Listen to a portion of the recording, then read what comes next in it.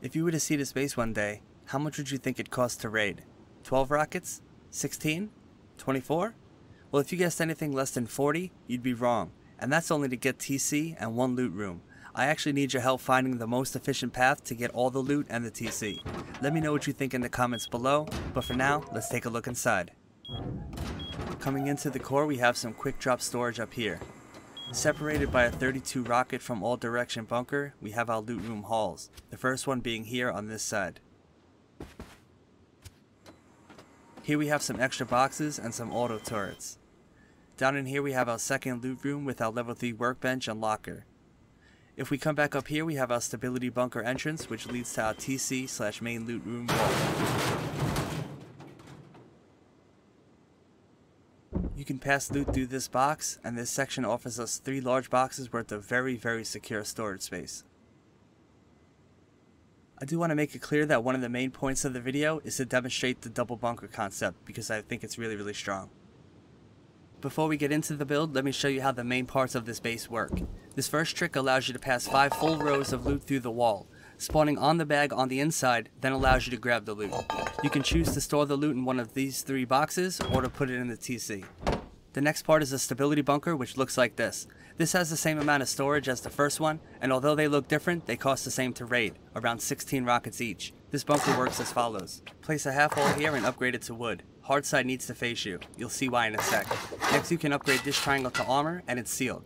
Once finished, you can spawn on the sleeping bag and soft side pick this wood wall. This opens the bunker.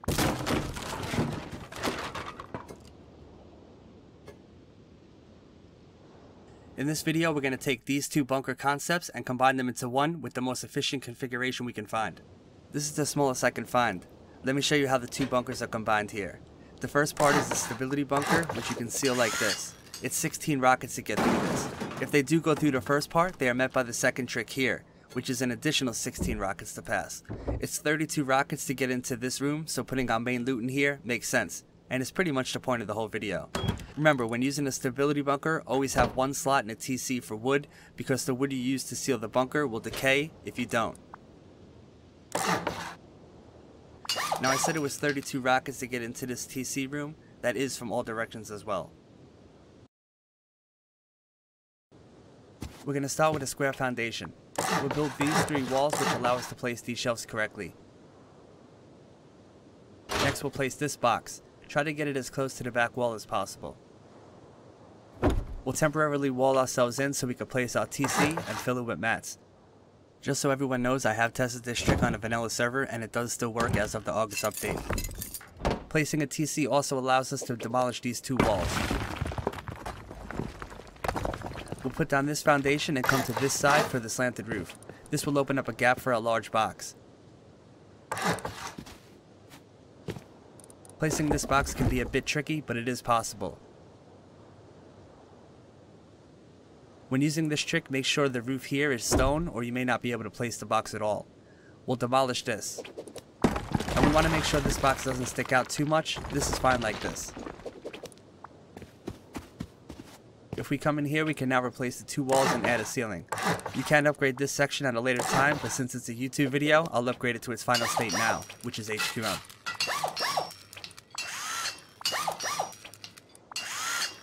Next we can throw down our sleeping bag. It should fit right here.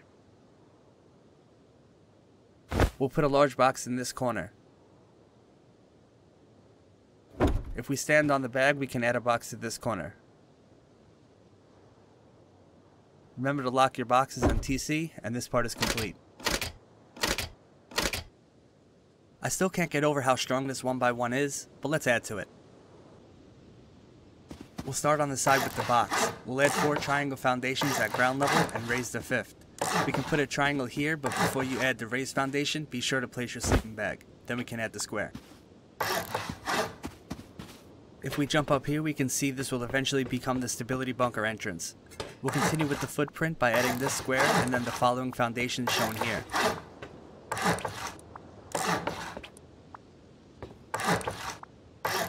When you get to this point here, we can build 2 raised triangle foundations and a square.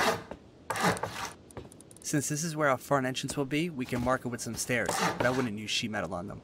This base is not symmetric, so here is an aerial view if you're unsure of the steps. Starting at the front, we'll add a single door frame followed by 3 wall frames. This wall should face this way, and this door frame like this. Next, we'll wall in the entire first floor. This will be done using all 4 walls. Also, sheet metal is the final material grade in the finished base, but you can upgrade all of this at your own pace.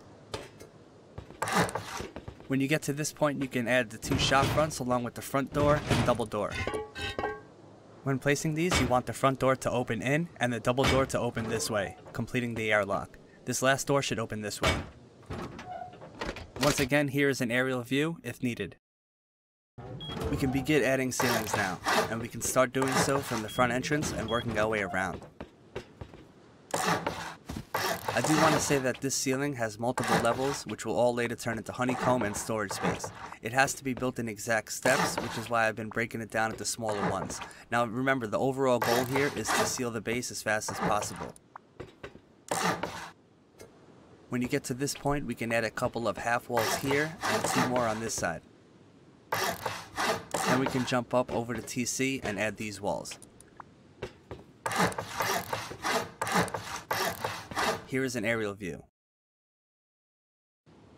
We'll start off adding a few triangle tiles both here and up here. Above the TC, we'll start to add some half walls. We'll put a ceiling here and this triangle so we can jump up.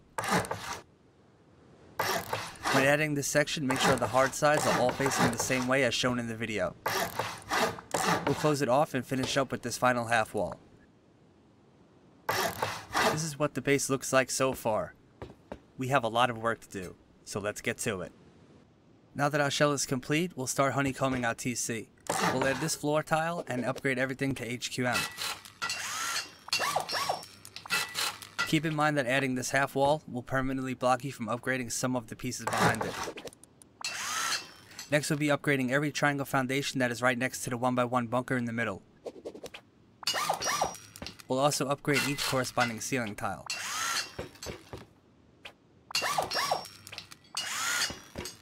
This part here will be the entrance to the stability bunker and can be constructed like this.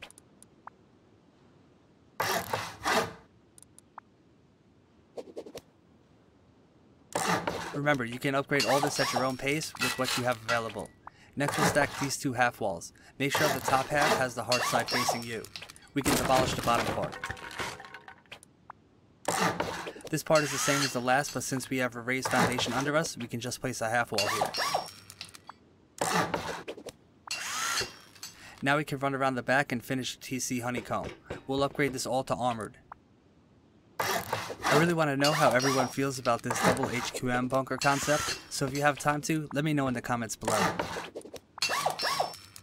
The final 2 upgrades are for these 2 raised foundations. The third one is visible from the outside, so leave that one sheet metal. Next we can put up all of our wall frames. Before you place one here, make sure to get this half wall floor here for the loot room. Then we can put the frames in all of these spots.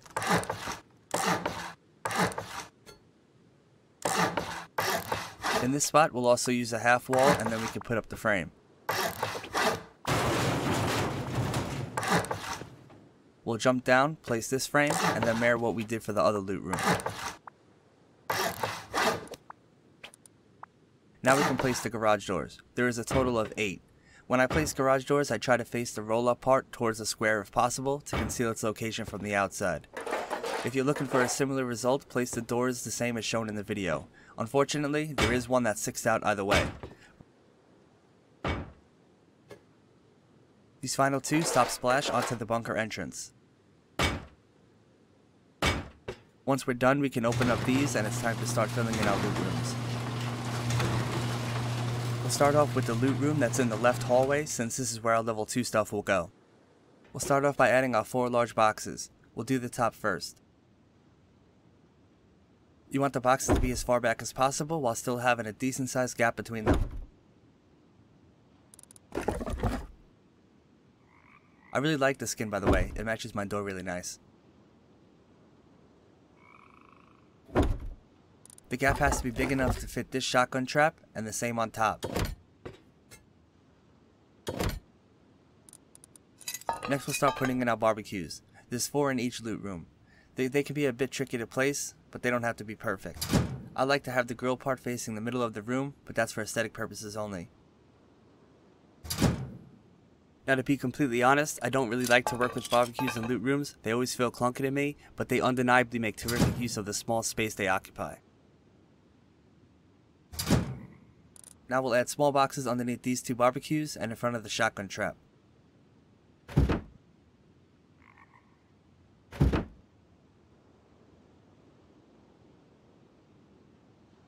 On the bottom, we can also get away with one right here.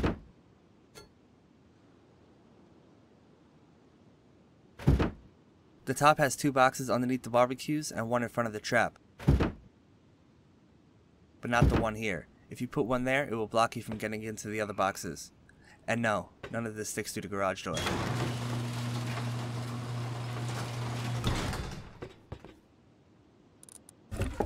Our next step will be to place our level 2 workbench and a couple of inside furnaces. We'll place the level 2 as far back and as far left as possible. Then we can place our furnaces starting left to right. To get the third one in, you'll have to open the garage door. Remember to place a small box under the level 2. I almost forgot it in the video.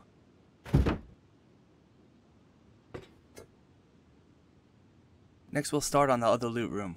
Once again, we want the boxes to be as far back as possible while maintaining a large enough gap in the middle for the shotgun traps.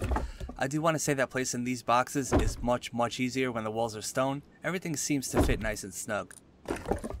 Now you may be wondering why I have upgraded all the wall frames to sheet metal. It has nothing to do with the raid cost. If you leave the frame stone, they can be seen from the outside pretty easily. Now we can start placing our 4 barbecues. They have a weird hitbox which seems much larger than what you actually see in the game. These don't have to be placed perfect, but if the legs hang over the edge a whole bunch, you may have to move the large boxes further back. If you do have a better loot room design that fits in a 1x1, by all means, don't hesitate to use it. If you're looking for some really innovative loot room concepts, I would suggest Evil Worst channel. They showcase what I would consider cutting edge building techniques.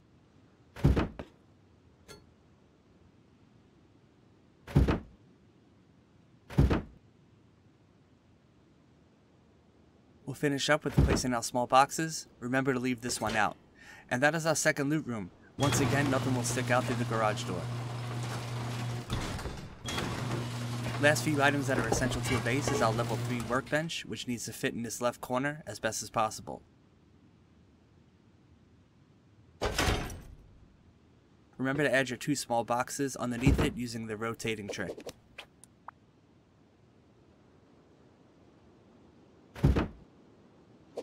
If everything is placed right, then this locker will fit in here nice and snug. I'm going to show you a bunch of possible sleeping bag locations in the 2 wings of the base.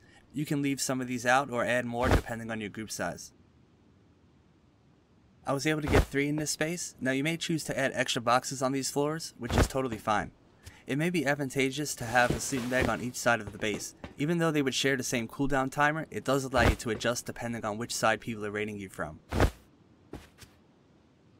Loot rooms aside, we still have all this space to use. So what can we do with it? Well, first we could put a twig floor here and a triangle here. We'll put a couple of large boxes up here. Picking up this garage door makes jumping up here so much easier. Once we're up, we'll add in these 2 large boxes for quick storage. We can also add a large box and a small one on this edge here. It's viable to have some more boxes in these 2 spaces, but they also make for a good auto turret spot. We'll put 2 since they don't need electricity. We can break this. Remember to put the garage door back up, and I think we've made good use of this space. And that leads us into my favorite part of Rust, offline raiding. Wait, it's my base and I'm online, so technically it's an online raid. I'm going to show you how to raid the base.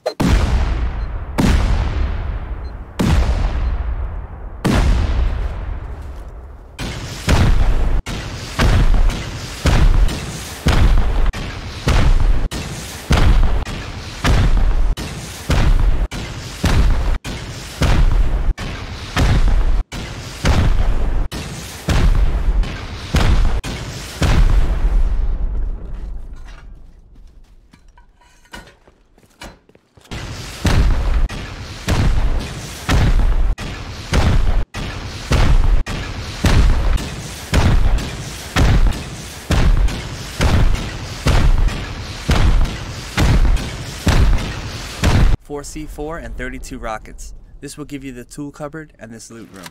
Now this is pretty damn expensive for a base this size. To copy what I just showed on the video will run you about 53,600 sulfur.